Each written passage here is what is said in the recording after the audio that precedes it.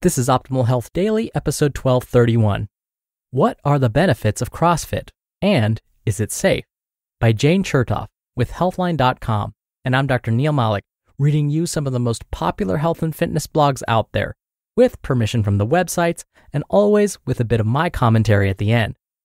Now again, today's post is from Healthline.com, and I love reading their posts because they always provide evidence for any claims that they make.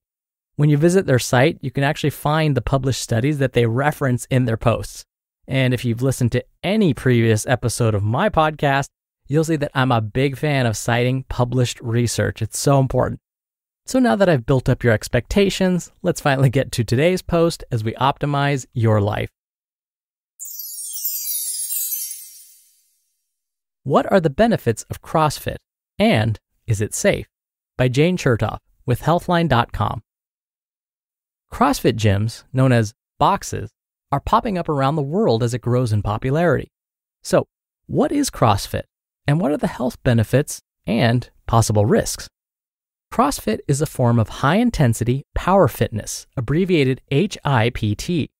A CrossFit workout may include dynamic exercises like plyometric jumping, Olympic weightlifting, kettlebells, and explosive bodyweight movements. Listen on to learn about the benefits of CrossFit and whether it's right for you. 1. CrossFit may improve physical strength. The high-intensity, multi-joint movements in CrossFit may help you gain muscle strength and stamina. Adding additional weight to your workouts can further increase muscle gain by adding stress to your muscles. You can also continuously challenge your muscles by participating in the workout of the day, which will give your muscles some variety. The workout of the day, or WOD, is a signature part of the CrossFit program. Each day, a new set of exercises is posted. The goal is then to complete as many repetitions of each exercise as possible within a set period of time. 2. CrossFit may help you improve aerobic fitness. CrossFit's high-intensity power training, or again, HIPT, may help to increase VO2 max, or the maximum amount of oxygen you can utilize during exercise. VO2 max is one way of measuring cardiorespiratory fitness. However, research has been inconclusive on both the short and long-term effects of CrossFit on physiological changes and aerobic benefits. More research is needed to understand how CrossFit improves aerobic fitness compared to other forms of exercise. 3. CrossFit may improve agility, balance, and flexibility. CrossFit workouts often include functional exercises, or exercises that mimic movements you do in everyday life. Functional movements such as squats, kettlebell swings, or overhead presses can help improve agility, balance, and flexibility. They can also reduce your risk for injury and improve your quality of life as you age. 4. CrossFit may help burn calories and manage weight. CrossFit workouts may help you burn more calories than other workouts. During a CrossFit circuit, a 195-pound male or 165-pound female will burn 15 to 18 calories per minute and 13 to 15 calories per minute on average, respectively. You may also continue to burn calories during the recovery period. That's compared to 11 calories per minute and 9 calories per minute during traditional weightlifting using machines. If your goal is weight loss, try following a healthy diet in addition to following a CrossFit exercise regimen. Is CrossFit safe? CrossFit is a high-intensity form of exercise. Your risk for injuries increase anytime you increase the intensity of your workouts or the amount of weight you're lifting. Some common CrossFit injuries include low back pain, rotator cuff tendonitis, Achilles tendonitis, knee injuries, and tennis elbow. If you're new to CrossFit, it's a smart idea to work with a trained fitness professional that can make sure you're doing the exercises properly. Having improper form, trying to move through exercises too quickly, or lifting more than you can handle can all lead to injury. Beginners should go at a slower pace and increase weight gradually until your fitness level improves. CrossFit isn't safe for everyone. If you're pregnant and are already practicing CrossFit, it may be fine to continue, but make sure to talk to your doctor first. If you're pregnant and new to CrossFit, you should wait until after your pregnancy to start this regimen. CrossFit isn't safe if you're injured or have other serious health concerns. Make sure you get cleared by your doctor first, or work with a physical therapist before starting CrossFit. If you're over age 65 and already physically fit, CrossFit may or may not be safe for you to try. Talk to your doctor before starting. Getting started with CrossFit. If you're interested in trying CrossFit, look online for an affiliate box in your area. Most CrossFit centers require beginners to sign up for 2 or 3 private or semi-private training sessions. These can cost between $150 and $300 to attend. Once you've completed the training sessions, you can sign up for group CrossFit classes or continue working with a personal trainer.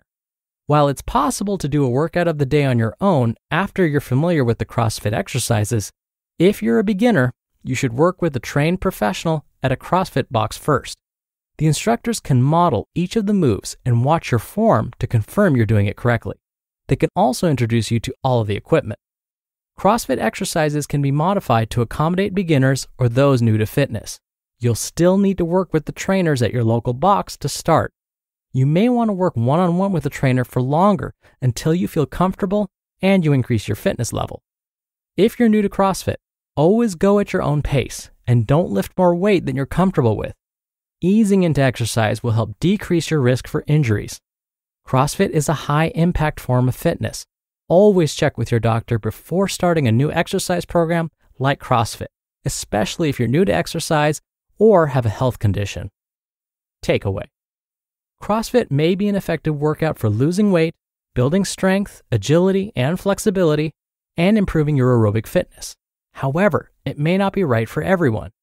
If you have a health condition or injury, talk to your doctor before trying CrossFit and consider working with an instructor when you're starting instead of relying on online videos or workouts. They can help you learn proper form, which may reduce your risk for injury. You just listened to the post titled, "What are the benefits to CrossFit and is it safe?" by Jane Chertoff with Healthline.com.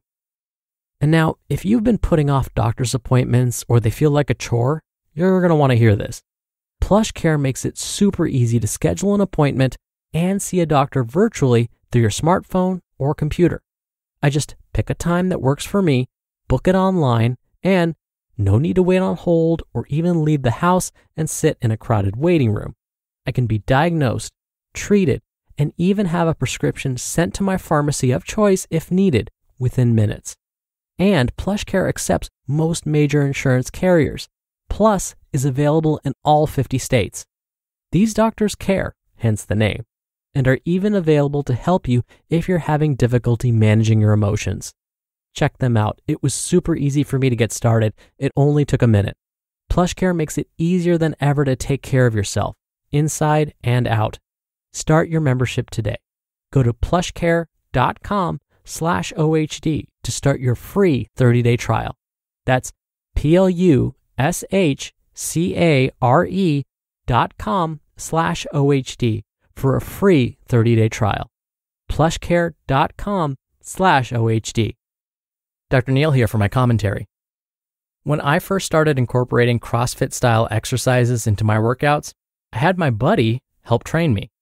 Even though I am a certified exercise physiologist and was at the time, I wasn't familiar with many of the CrossFit exercises.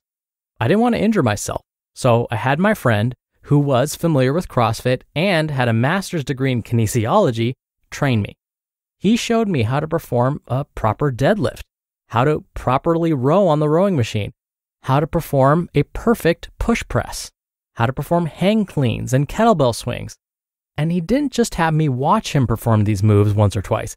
He watched me perform them many times until my form was perfect and it was like second nature.